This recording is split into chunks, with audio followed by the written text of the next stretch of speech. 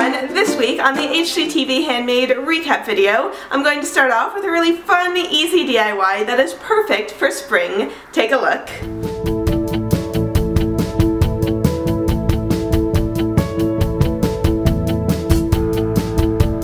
It is finally spring, which means it is finally time to head outside into the sun, but you can't forget the best springtime accessory of them all.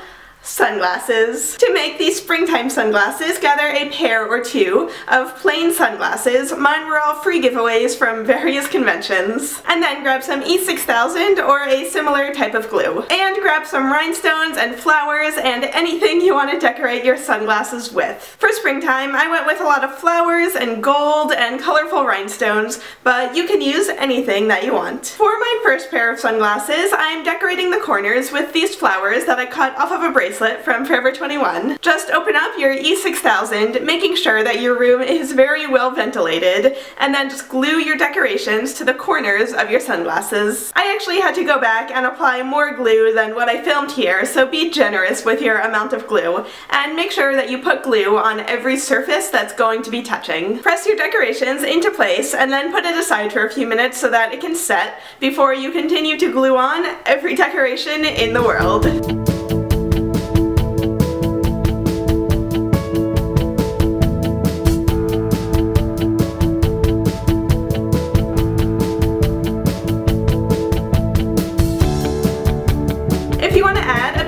To the earpieces, just grab some washi tape and stick it on.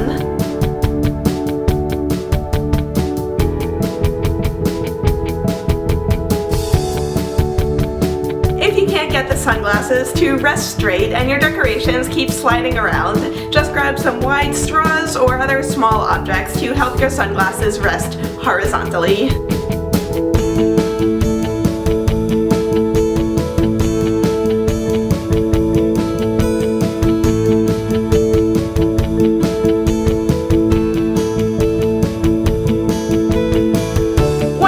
I noticed that the backing on these rhinestone flowers had a bit of a reaction to the glue, so if you're using flowers like this, you might get a similar texture, but you can't really see it from far away, so I think it still looks fine. Once you're done gluing your sunglasses, make sure to go wash your hands really well if you got E6000 all over them like I did, because it's really not good for your skin. Then let the glasses dry overnight, and then that's it.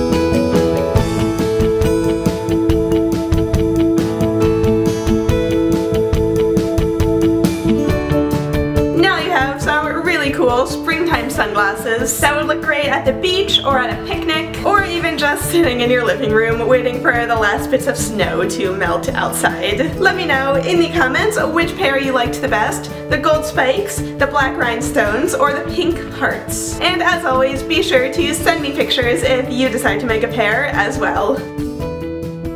So I don't actually have contacts, which means I can't actually wear these sunglasses myself, but maybe some of my friends will like them. I just love how they came out. They're so cute. But now, onto the recap. Mondays are always terrible, but they get a little bit brighter with a new video from Meg. This week she showed us how to make terrariums for those of us who do not have a green thumb. Create the scene you want, and voila! You've made a tiny little world in whatever genre you love the most. On Tuesday, Marianne showed us how to make really cute pom-pom letters for a party or just for decoration anywhere in your house.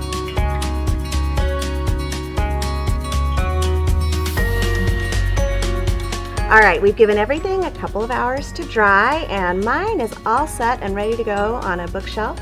And Cammie, I think we just need to get yours ready to be hung up. On Wednesday, Julia took us all back to summer camp and showed us how to make a chevron friendship bracelet. The button fits into the loop that you made in the beginning so that you can easily take the bracelet on and off instead of having to tie it on and cut it off. And that's all there is to it. Thursday is Throwback Thursday, and this week Marianne brought us back to another episode of Crafters Coast to Coast, where we learned how to recycle old towels into a brand new bath mat. So now I've come to the end of my rug, the end of my rope, so to speak, and I'm going to sew the ends together. When you're finished, voila, a cozy bathroom rug. And on Friday, Anne showed us how to make an organizational box for all of our power cords. Once you get the wire through, use hot glue to instantly cover the cut hole.